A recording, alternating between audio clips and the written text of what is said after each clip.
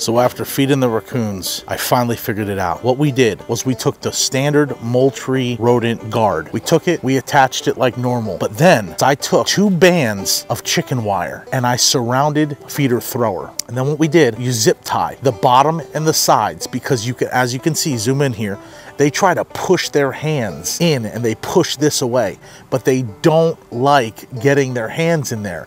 I don't know if it's the feel or what, but they do not like all this jumbled mess. This has completely revolutionized and changed the way we get attacked by raccoons. Every once in a while they'll come in and they'll feed at the base. I'm fine with that.